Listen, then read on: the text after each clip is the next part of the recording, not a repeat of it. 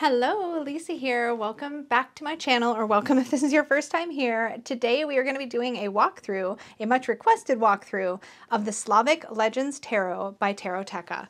Now, at the time that I am recording this, all I have to go off of is this book and this deck. I don't have a guidebook. I've heard from the creators that they're working on a PDF or downloadable guidebook, but I have not seen it yet. I don't know what the status is on that, and to be honest, I haven't really looked, because my hope with this deck is that it will work out of the box just based on the imagery alone, and that way I can dive into the stories if I want to, but that otherwise it can just be a beautiful, usable tarot deck. That's what I'm hoping for.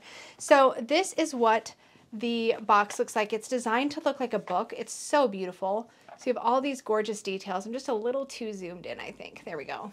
So you can really see. It's got all this like gold foiling on it. It's really a gorgeous presentation. Really, really beautiful. And then when you open up the book, the box that feels like a book, you have the cards inside, and that is as it goes. Now there's a couple different finish options to choose from for this deck. I think they're all matte. One is a UV matte, which is typically going to be a lot slipperier than this one, which is like a soft touch matte. It's like a really slippy version of a rose petal. So it still moves really nicely. It's not fuzzy feeling, if that makes any sense, but it is quite matte. So it absorbs like pretty much all the light, but it's really, really beautiful. And then this is the backing on that version, which is the more soft touch version. It has these blue backs. I wish I had the version that had the brown backs and the gold gilding, because I think that's a better match for this aesthetic. But this is still really beautiful. So this one is, again, that super matte version. The cardstock itself feels very flexible. It feels like it's going to shuffle really nicely. We'll do a shuffle test at the end. But for now, I just want to sort of take these images at face value and see how they would work for me to read with, just based on what I see in the imagery alone, without overthinking the origin of the stories that they're based on or anything like that. So I just want to see if it's going to be ultimately usable. So you have the title at the bottom. There is a number in the artwork up at the top. So we have a 0 up here for the Fool, and we see the Fool written here, and the borders are black. This one's really sweet. We see somebody going out onto this cliff edge. It looks like to pluck this little flower, which is really a great image for the Fool, because of course our Fool is typically holding a white rose or white flower. It's sort of a symbol of their purity and innocence, right? So here we have somebody going, a youth sort of going for that flower, but in a risky space. So we get that imagery of the Fool, I think, pretty well. Here we have the Magician, and all the tools are on the table. So we have that sort of Rider-Waite-Smith element. We have a sword, a coin, a wand, and a cup clearly visible. This Magician seems a little less approachable or friendly than a Magician appears in some decks. But I like that, because the Magician does have an angle where they can be a little bit more on the manipulative side, so it depends on how you read it. I do like that if you're looking for just the fact that he has all the tools, that imagery is there for you.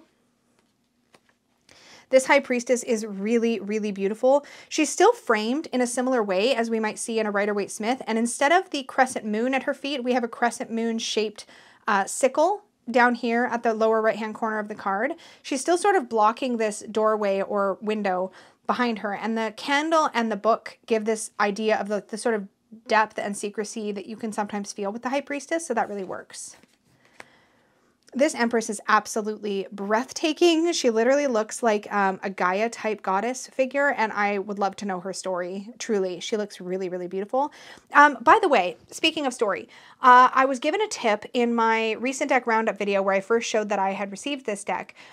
There is another YouTuber who has done a walkthrough and talks about some of the stories. I haven't watched it myself yet. I really wanted to go into this with no preconceived ideas. I wanted to just see if I could read it or understand the imagery without that. But I'm going to link that video down below, and I plan to watch it myself after this to really soak in any knowledge from somebody more familiar with the stories and characters in this deck.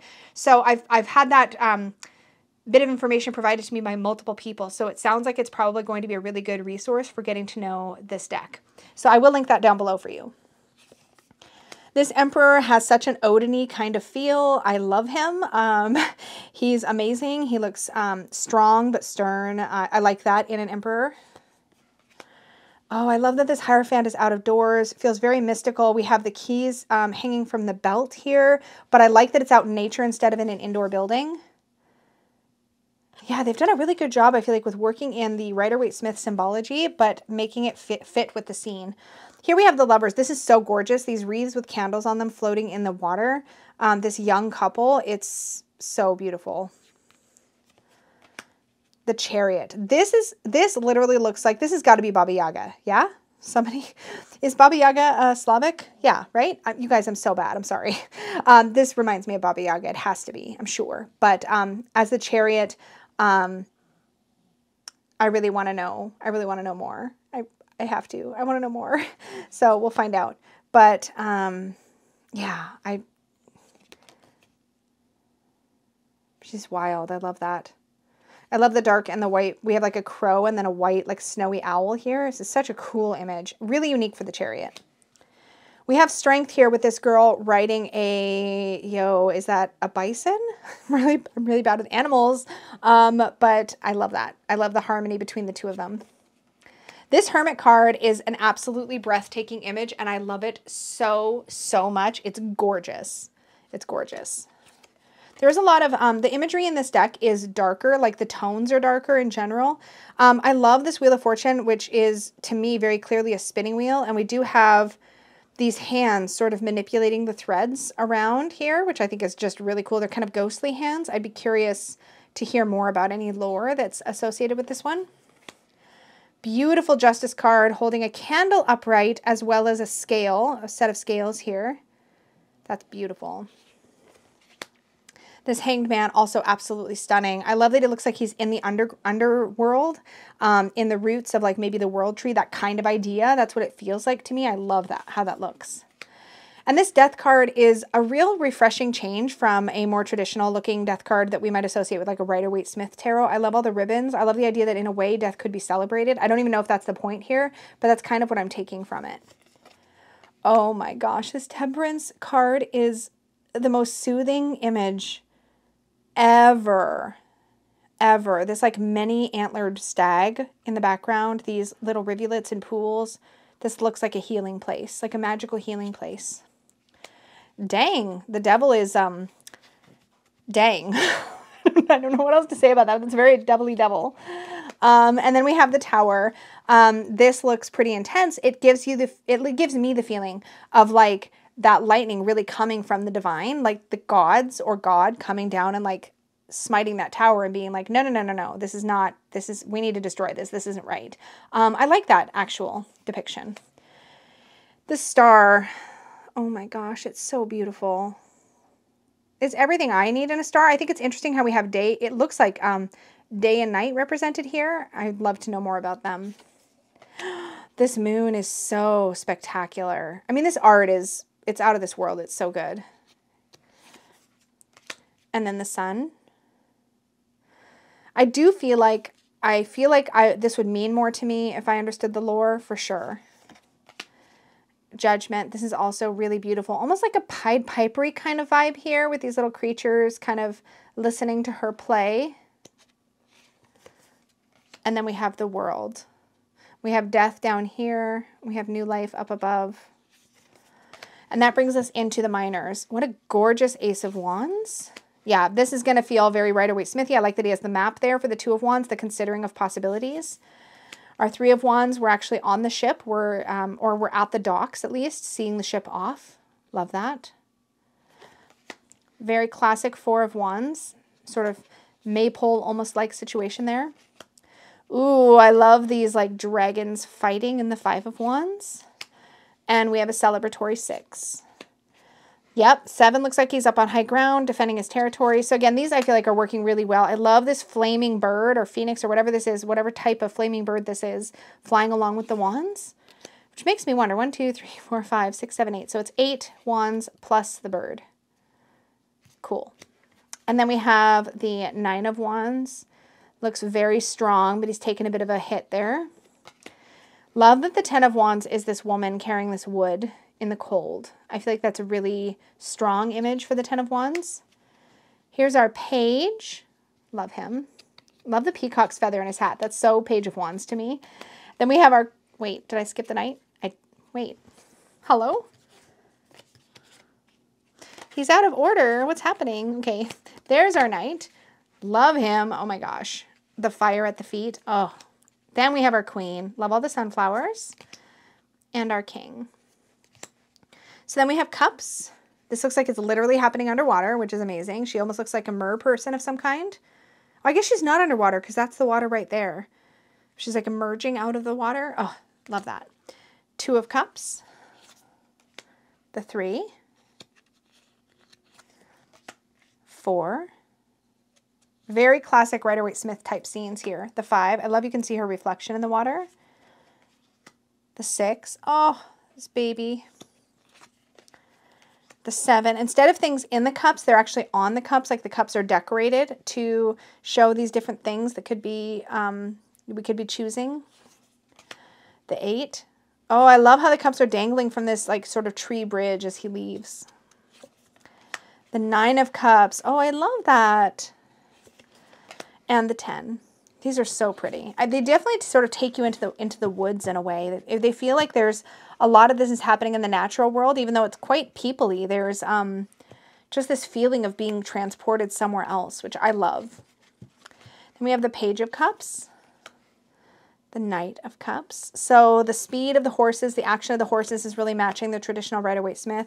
Love this Queen and this King. Look at this pair. So gorgeous. Next we have the Ace, or the Swords. So we have the Ace of Swords, the 2. I love that she's up in the tree with these golden wings. That's beautiful. The 3, and these are actually swans that are sort of all tangled up with one another. The 4, I love the hibernating bear here for the 4 of Swords. The 5, the 6, the 7 of Swords. So it's almost like after the act, like he's gotten all these swords and he's kind of like examining his booty up in the tree there. Then we have the 8 of Swords, the 9. Oh, that is quite nightmarish. The 10. Oof.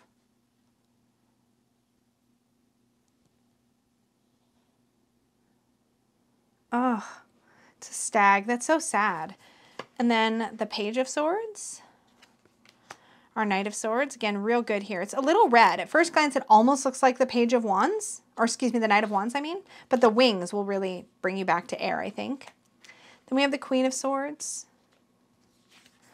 and the King of Swords. I think these really work for, I love how they literally look like they could be standing next to one another, like in either direction. I love that. And then we have the coins, or the pentacle suit.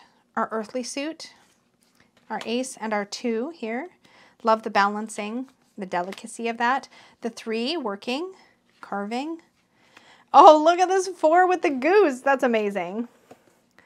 The 5, really buffeted by the wind and the cold. The 6, yes. The 7, watering our garden. The 8, oh, I love this. I love when we see like kind of forge style work in the 8. I don't know why, I've always really liked that. The 9 of coins. The 10. Page. Knight, yes, this is such a beautiful image. Queen. The queens are so ornate. All the courts are. And the King. He's kind of intense looking. They all look like I would expect them to look. I feel like I can definitely read this out of the box, which was really my #1 thing I wanted to find out, right? Is can this just be read? Even if you don't really know the folklore. I really want to go watch that video though and learn more about, oh, that's a lovely shuffle. That's lovely. So if you had their Dark Mansion Tarot, this is much smoother. This is still a soft touch or it feels like it could almost be rose petally, but it's smoother than that. So it's much easier to shuffle than the Dark Mansion was. The soft touch Dark Mansion was pretty sort of clumpy. This has that lovely touch or feel to it, but it's much smoother and it comes together, as you can see, pretty nicely. So let's see what a fan kind of looks like. Yeah, it fans beautifully, which the Dark Mansion would not have done this. It would have been much clumpier. So they've really done a nice job with the finish on this one. I haven't had one of their decks since the Dark Mansion Tarot, but I'm quite pleased with this cardstock. That feels really good. So let's just see what a few cards look like on the table. 5 of Swords, the Emperor, and the Fool. I mean, these look beautiful. I think these really need the borders. I'm glad the borders are black. I think it's less distracting than if they were white. I feel like it'd be too much contrast with all these deeper tones that we see in these cards.